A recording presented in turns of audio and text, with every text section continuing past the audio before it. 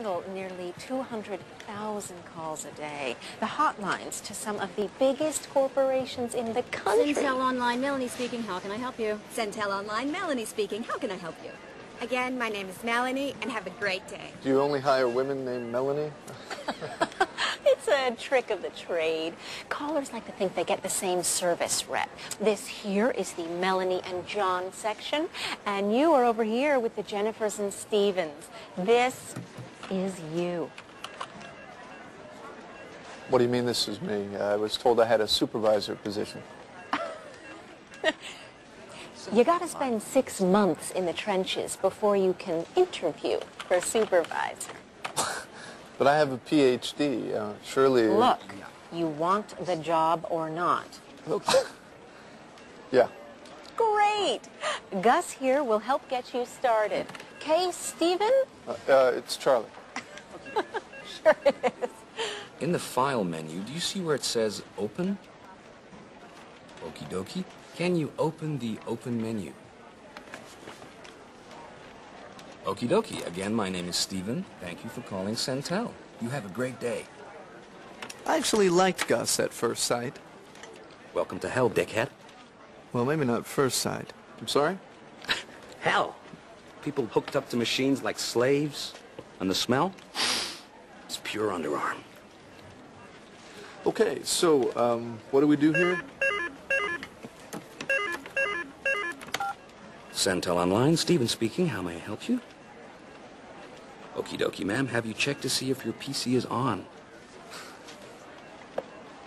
No, ma'am, I'm not a retard. That's simply the protocol. Sorry? Okie dokie. I'm gonna check that with my supervisor real quick, and I'm gonna put you on hold. You feel feisty, you whiny little turkey-necked bitch? Why don't you hop up on my dick and bounce and see if that fires up your monitor, sweetheart? Hello, ma'am. Thanks for waiting. Listen, I'm going to transfer you over to our technical service department. Okie dokie? Please hold. In the kingdom of the blind, the one-eyed dwarf is king.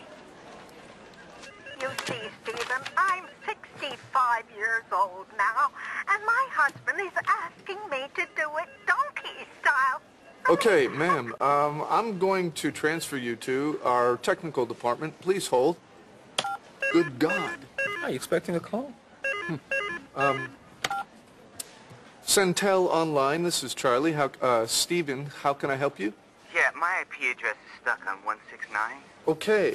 Sir, have you checked to make sure your computer is on? Didn't you hear what I just said? Yes? Oh, IP address. IP address. Here we go. Your IP address should start with 81. So, does it? I just told you it was stuck on 169, Chief. Sir? They let the cleaning lady answer the phone in there? Sir? No, don't serve me, asshole. Just tell me what's my fucking problem. Jesus. Please hold on a second while I check with our technical department.